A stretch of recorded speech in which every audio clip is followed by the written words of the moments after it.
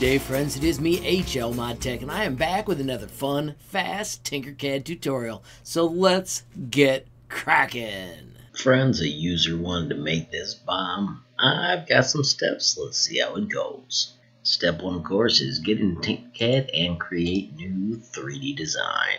I'm going to start with the fins, and the user said they wanted 8. So I'm going to bring out this polygon. Real easily, I can make this 8 and press enter. And now I want to search for something called the swept NASA. So if I type swept, here it comes. Friends, because of cruising, I can now bring this out and put it right on one of those sides. Once I've got it, I need to rotate it. If you look at this one right here and hold shift, it just rotates 2 clicks or 90 degrees. I can now take that one and put it on this side. See how that fits perfect? And then I want to put one on the exact opposite side. I'm going to do it like this. Control D. Click on that one. Do C for cruising. Grab one of those handles and just take it right to that spot. Once again, hold down shift and rotate it 2 clicks or 90 degrees. I'm going to put the work plane back on the ground. So I'm going to cancel the search, get to the work plane, click here. Now I'm going to make my work plane on this face manually by doing W. And when I select those 3 items, press the letter L for align. Bingo! I can get them lined up right in the middle along that line. I also want them in the same spot here, so I'm going to do that as well. W for work plane and put it down on the bottom. So our fins are in place. Now watch this. I can delete this part. I can grab these and do Control D.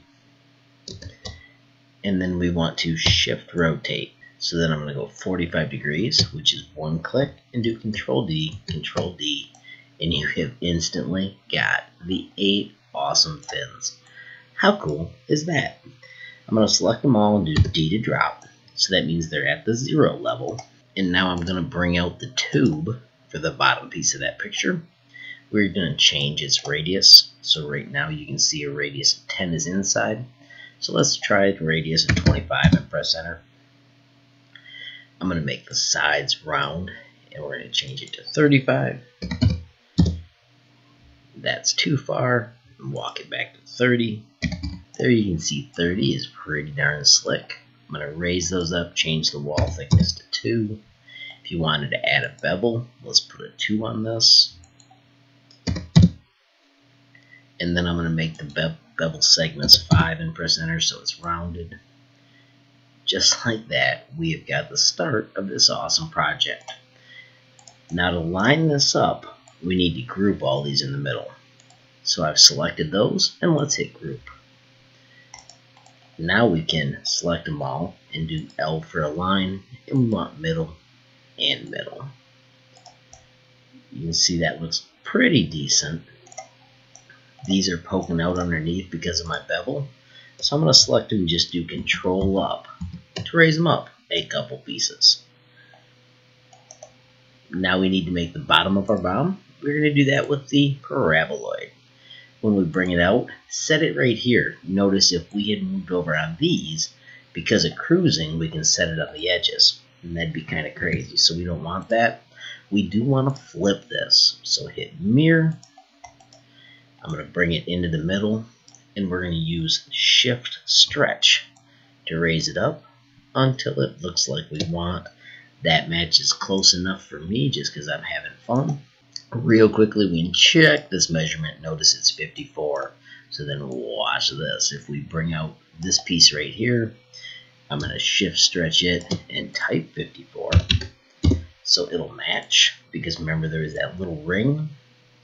Let's do F for fit view, and I'm going to make that skinny like the ring would be. That matches pretty good, but I do want it to be more smooth. You could type 64 so it was perfect. Pick the thickness you think is awesome. Pick the color you think is awesome. And then I'm going to finish it up by cruising a half roof on. And we already know the measurement. We do have to grab one of these corners and shift stretch. And we're going to type 54 and press enter. To wrap it up, friends, we're going to grab everything, do L for align, and we want it middle and middle. Oops, I missed. Let's do it again. L for align and one more middle. And friends, you have got a fun nuke. Get your colors the way you want. I'm going to make this a blue.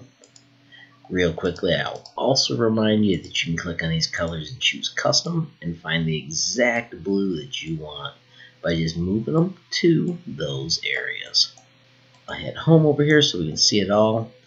That, my friends, is how you make a nuke. If you want to change the measurements, notice I only grabbed these top ones and boom, you can stretch it to make it look just like you want. Back to presets, I think that needs to be white. You can also take these and make them a little steeper or shorter, anything you want as you make your very own custom Tinkercad nuke. Right here I'm going to name it. And then I'm also going to go back to Tinkercad and I'm going to let the whole world see it. It's so simple. Click on properties. And of course, you've got your design name. I always mention that there is a tutorial coming soon. Add some tags. Don't forget, if you type HLMT23, I check that tag almost every day to see what new things have been shared with me.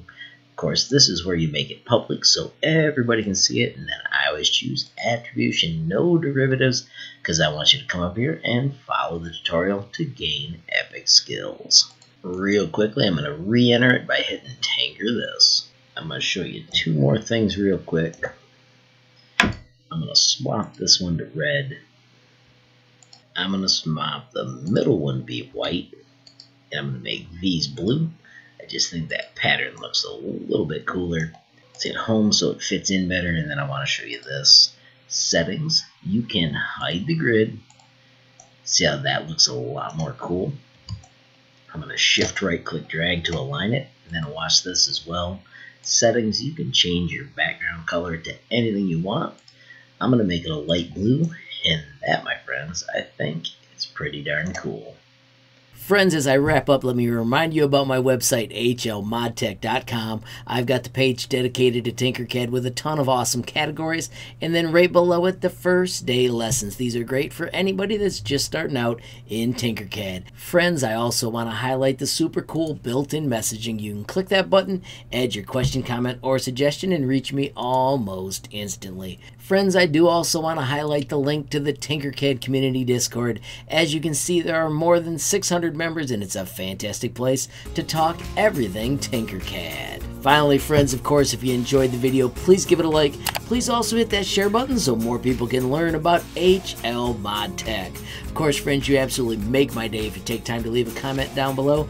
And if you haven't subscribed yet, what are you waiting for? Smash that subscribe button, and last but not least, hit that notification bell if you want to be the first to know when there's a brand new video from me, HLModTech. Thanks for watching. Have a great day.